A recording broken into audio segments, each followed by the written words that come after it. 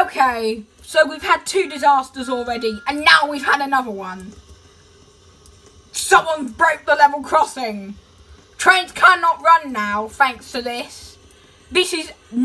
You've just broken the law. Oh my god, this is stupid. You broke a level crossing. Stop! Level crossing broken. Oh my god, could you imagine if someone had a child who didn't understand to stop and then they just ran and the fast train was coming? God, someone's gonna get hit now. Oh no. This isn't funny. You just exploded that level crossing. What the hell is going on in GCR today? Someone stop this server. This server needs to shut down now, thanks to this.